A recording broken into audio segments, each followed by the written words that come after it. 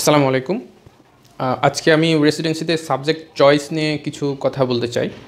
অনেকে অনেক ধরনের কনফিউশনে ভোগেন যে কোন সাবজেক্টটা চয়েস করাটা তার জন্য বেশি সুইটেবল হবে। তো প্রথমে আমার নিজের বিষয়টা আমি বলি। সাবজেক্ট চয়েসের ক্ষেত্রে আমি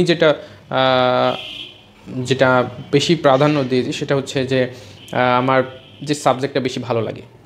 কারণ আমি এমন একটা সাবজেক্টে যেতে চাই না যে সাবজেক্টটা আমার কাছে কঠিন লাগে বা আমার কাছে আমার জন্য সুইটেবল না। আমার পরিবেশ পরিস্থিতি, আমার চাহিদা, আমার পড়াশোনার ক্যাপাবিলিটি, আমার সক্ষমতা সব কিছু মিলায়ে আমি যে সাবজেক্টটা হোল্ড করতে পারবো না বা যে সাবজেক্টটাতে আমি ইন্টারেস্ট জোর করে ধরে রাখতে পারবো না, সেই সাবজেক্ট যতই বেশি চান্স পাওয়া সহজ হোক বা যাই হোক, সেই সাবজেক্টে আসলে চান্স পেয়ে কিন্তু পরবর্তীতে কিন্তু আমার ওই ভালো লাগাটা আসবে না।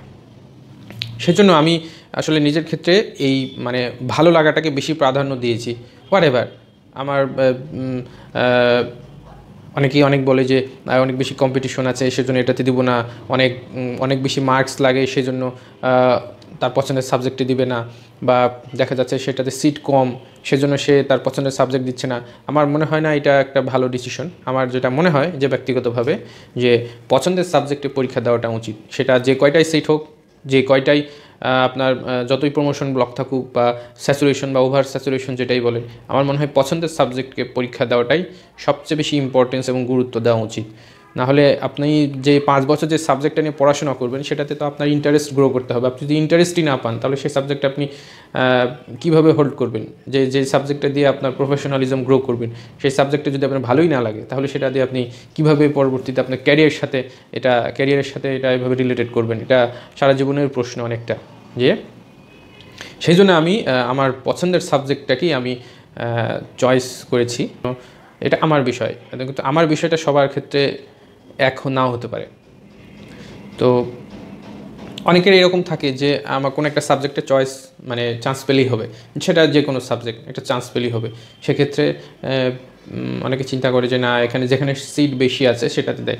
আসলে সিট বেশি, হ্যাঁ, এটা একটা ফ্যাক্টর। তারপর কিছু ফ্যাক্টর আছে, যেমন আপনার প্রিপারেশন যদি একটু কম হয়, আপনি একটু কম প্রিপারেশন আছেন, সেই রকম ভালোভাবে পড়াশোনা করতে পারছেন না, আসলে কোনোটাতেই কম প্রিপারেশন হবে না।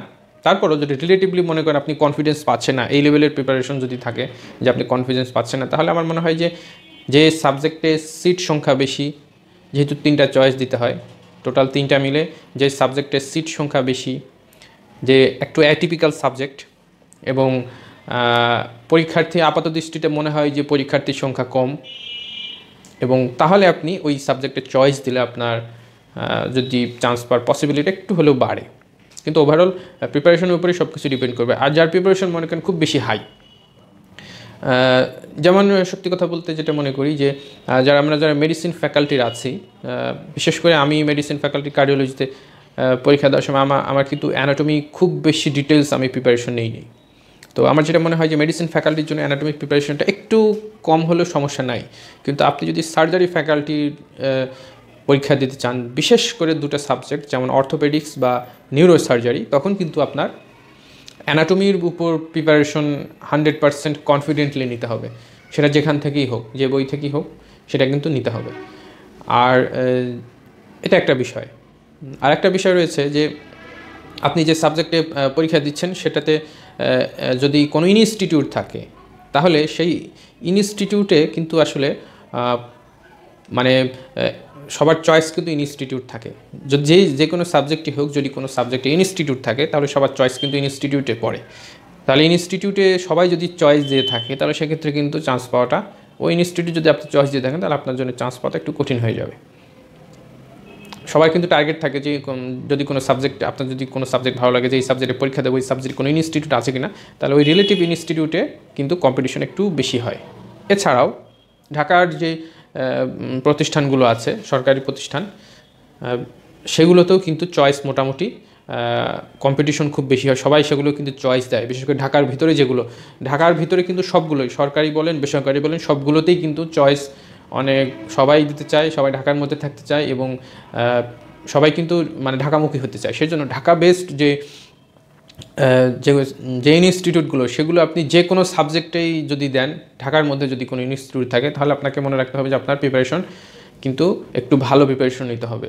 আর আপনি যদি মনে করেন যে না আমি পেরিফেরিতে যাব, সেটা যার যার পার্সোনাল বেশি অনেক ধরনের বিষয় থাকে সেখানে রিলেটেড থাকে, তো এটাকে আসলে ডিসকারেজ করাও ঠিক হবে না। অনেকের অনেক ধরনের সিচুয়েশন থাকে আসলে। তারপরেও মানে ঢাকা বেসডের বাইরে যদি আপনি চয়েস দেন, সেক্ষেত্রে পরীক্ষার্থীর সংখ্যা কিছুটা কম, অবশ্যই কম। আর পরীক্ষার্থীর সংখ্যা যখন কম হবে তখন আপনার চান্স পাওয়ার পার্সেন্টেজটা বেড়ে যাবে। সো এটা একটা বিষয় যে ঢাকা বেসড আর ঢাকার বাইরে। ঢাকা বেসড হলে আপনার প্রিপারেশন ভালো লাগবে, আর হচ্ছে ঢাকার বাইরে আপনার প্রিপারেশন একটু কম হলেও সমস্যা হবে না, চান্স পাওয়ার পসিবিলিটিটা বেশি। আর আপনি যদি যে সাবজেক্টে পরীক্ষা দিচ্ছেন সেই সাবজেক্টে যদি এমনিতেও আগে থেকেই একটা স্যাচুরেশন ভাব থাকে বা কম্পিটিশন বেশি থাকে, জানা থাকে, তাহলে সেই সাবজেক্টে পরীক্ষা দেওয়ার জন্য ভালো প্রিপারেশন প্রয়োজন।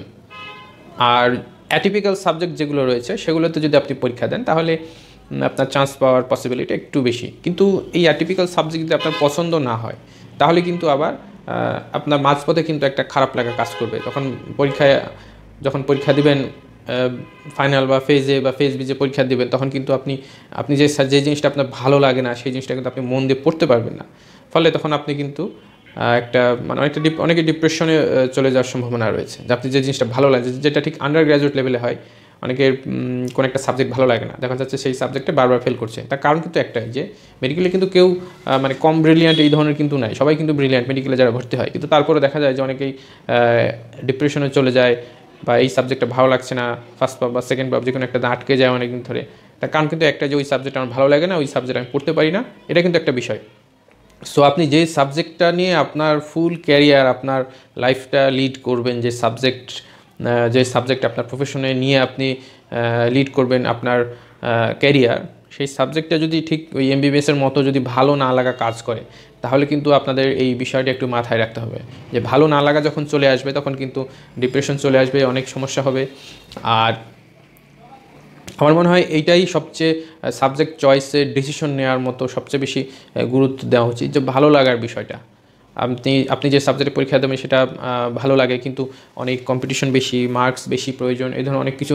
আপনি যদি সবগুলো ক্রাইটেরিয়া মেলাতে চান, তাহলে কিন্তু মেলাতে পারবেন না।